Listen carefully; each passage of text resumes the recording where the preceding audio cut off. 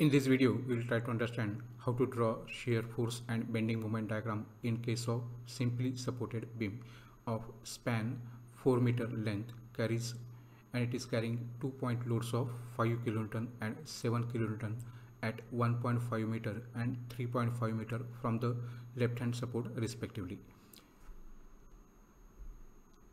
So first we'll find out the reactions for this particular arrangement, which is as shown over here. So RA and RB we'll have to find out.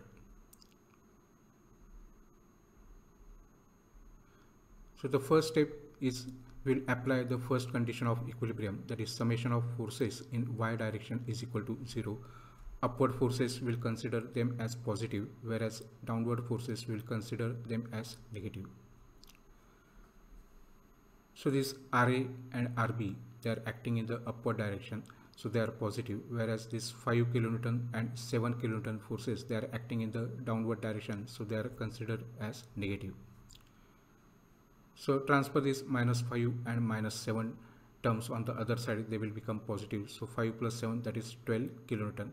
So let us call this equation as equation number 1. The another condition of equilibrium is summation of moments is equal to 0. We'll consider clockwise moment as positive, whereas anti-clockwise moment as negative. Now we'll take moments about point A. So these arrows, they have shown correct how we have calculated the moments. So suppose we start from this RB. So the arrow of this particular RB, it will go in the anti-clockwise direction towards A. So it is negative, and the perpendicular distance between B and A is 0.5 plus 2 plus 1.5. So the total span length is 4 meter. So it is minus RB into 4. So we know that the moment it is defined as force multiplied by perpendicular distance. So it is minus sign because of the anti-clockwise moment, and force is RB, that is reaction RB, and perpendicular distance between B and A is 4 meter. Then this 7 kilonewton force, the arrow of this 7 kilonewton force will produce the clockwise moment as indicated over here, and the distance between D and A is 2 plus 1.5, that is 3.5. So it is 7 multiplied by 3.5. This 5 kilonewton point load, it will also produce clockwise moment about point A, and the perpendicular distance between C and A is 1.5 meter. So it is 5 into 1.5, and that summation is equal to 0. Now transfer this negative term. So minus RB into 4 is transferred on the other side. So it will become 4 RB, and that is positive. This 7 into 3.5 plus 5 into 1.5, we have kept it as it is. So transfer this 4, which is in multiplication over here, it will come over here in the division. So we can say that 7 into 3.5 plus 5 into 1.5 divided by 4. So if we make the calculation, it is 32 divided by 4, that is 8 kilonewton. Now we can substitute this value of RB in equation 1. So from equation 1, we can say that RA is equal to, it is 12 minus RB, that is 12 minus 8, and that is nothing but 4 kilonewton. So in this way we have calculated the reactions RA and RB.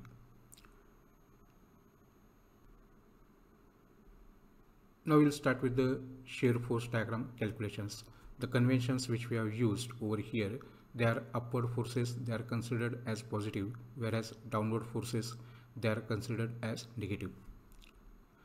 So we'll start with point A. So shear force at point A is nothing but a reaction RA, which is acting in the upward direction, and as it is acting in the upward direction, it is considered as positive. So shear force at A is 4 kilonewton positive. Shear force just at the left of the C. So as there is no other force that is acting between just left of the C, so left of the C means what? We are not considering this particular point load. So 5 kilonewton we are not considering. So A and just left of C, there is no other force that is acting on the beam. So we can say that whatever is the shear force that is existing at A, the same will be existing or same will exist at point C left. Now exactly at C there is a point load of 5 kilonewton which is acting in the downward direction. So it is 4 minus 5.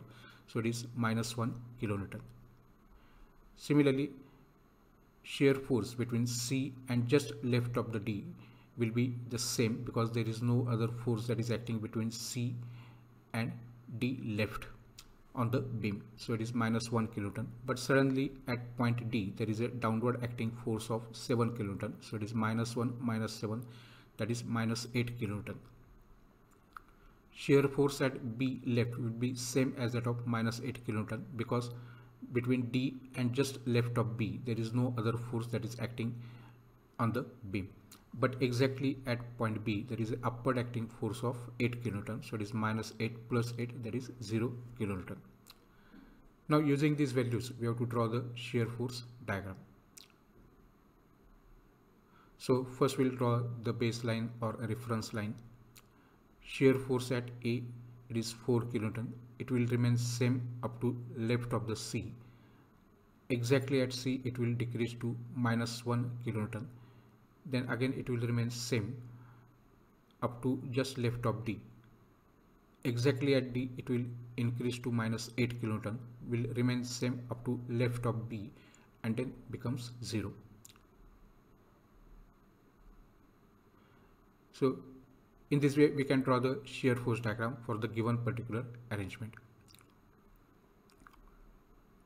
Now we have indicated the various values over here. So shear force at A is 4 kilonewton, at C left it is 4 kilonewton, exactly at C it is minus 1, at D left it is minus 1, exactly at D it is minus 8 kilonewton, at B left it is minus 8 kilonewton, and at B it is 0 kilonewton. Now we have to draw the bending moment diagram. The conventions which we have used for drawing the bending moment diagram, they are clockwise moments, they are considered as positive, whereas anti-clockwise moments, they are considered as negative. So we know that at the end of points of the simply supported beam, that is at A and B, the moment is 0. So bending moment at A is equal to 0 kilonewton meter because there is no other force that is acting on the left hand side of the A, and even if we consider all the forces on the right hand side, the moment will be 0. Now the important point, we have to find out the bending moment at point C. Consider all the forces which are acting on the left hand side of C. So on the left hand side of C there is only one force, that is RA. So the arrow of this particular RA, it will go in the clockwise direction towards C. So RA is nothing but 4 and the perpendicular distance between A and C is 1.5. So as it is producing clockwise moment, it is positive, and force is nothing but reaction RA, and perpendicular distance between A and C is 1.5. So 4 into 1.5, that is 6 kilonewton meter. Similarly, bending moment at point D, we have to consider all the forces acting on the left hand side of D. So RA, which is acting in the upward direction, the arrow of this particular reaction will go in the clockwise direction towards point D. So RA multiplied by, now the perpendicular distance between A and D is 1.5 plus 2, that is 3.5. So first term is 4 into 3.5. Now this 5 kilonewton force, it will produce anti-clockwise moment. So you can see the arrow of this 5 kilonewton force, it is going in the anti-clockwise direction towards D. So 5 multiplied by the perpendicular distance between C and D is 2. So it is 4 into 3.5 minus 5 into 2. So that is 4 kilonewton meter. Now bending moment at point B is 0 because there is no other forces which are acting on the right hand side of B, or even if we consider all the forces which are acting on the left hand side of B and make the calculation, the value will come to be 0. So at the end points of simply supported beam, you can directly write down the values as 0 kilonewton meter. Now we have to draw the bending moment diagram by using these particular values. So first we'll draw the baseline. Bending moment at A is 0, at C it is 6 kilonewton meter, it decreases to 4 kilonewton meter and then reduces to 0 at end point B. So In this way, we can draw the bending moment diagram in case of simply supported beam carrying point loads of 5 kilonewton and 7 kilonewton at a distance of 1.5 meter from the left hand end and 3.5 meter from the left hand support respectively. Thank you very much for watching.